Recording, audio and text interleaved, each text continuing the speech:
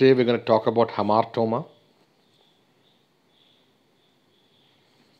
So what is a hamartoma? The term hamartoma was coined by Albrecht in 1904. It is derived from the Greek word hamartia, which means fault or error. It is a developmental malformation consisting of a tumor-like overgrowth in which tissues of a particular part of the body are arranged disorderly or haphazardly.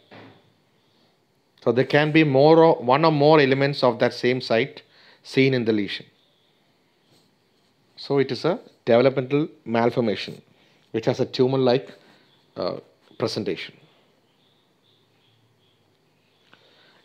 It is a disorganized mass composed of cells native to the organ or the site. It grows along with its surroundings, and the growth stops usually after adolescence. So they're basically benign lesions which are not encapsulated and have ill-defined margins.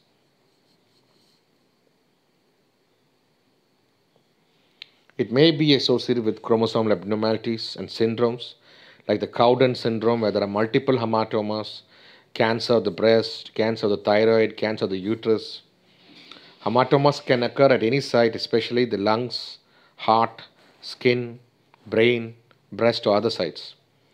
Some common examples include the hemangioma, neurofibroma, nevus, lymphangioma, and glomus tumor. For reference on what these are, they are available in my videos on the same topic, respectfully. The difference between a hamartoma and the normal tissue. Basically, the hamartomas grow in a disorganized mass, while the normal tissue in the same site will be seen having the normal pattern over there. Now, another term which we must know is the choristoma. It is a mass composed of normal cells, but in a foreign location. So you have to think of pancreatic tissue in a location like the stomach.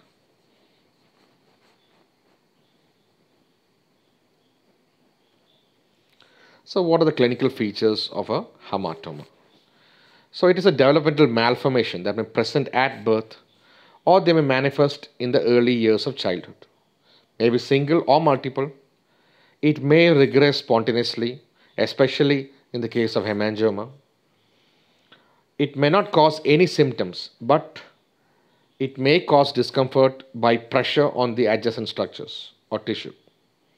It depends on the size and the site of the lesion.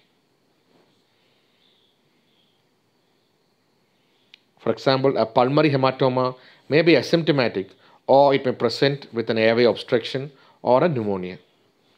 A heart hematoma may present as heart failure. A kidney hematoma may be asymptomatic or may present as renal dysfunction. A breast hematoma may present as a breast lump. A splenic hamartoma may present as abdominal pain.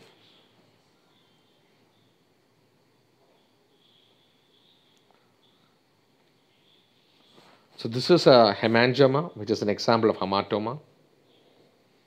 This is a splenic hamartoma. You can see the size of the lesion. So what are the investigations? So investigations, whether to investigate or not, depends on whether it is seen as an incidental finding and do you want to go for further studies, or it is coming with symptoms and you have found the lesion and you want to further investigate. So in the case of a pulmonary hematoma, a CT thorax may reveal popcorn calcification. In the case of breast hematoma, you can do a mammography or a mammosonogram, and the lesion features can be seen. For a heart hamartoma, like a cardiac rhabdomyoma, an echocardiography will be sufficient. For liver hemangiomas or renal hemangiomas or splenic hematomas, an ultrasound and later on for further investigation, a CCT of the abdomen can be done. If the lesion is external, an FNAC can be attempted.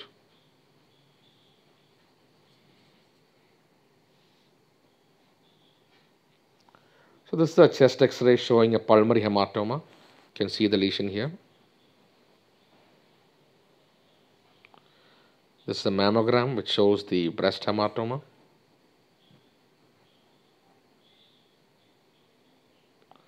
So what is the treatment?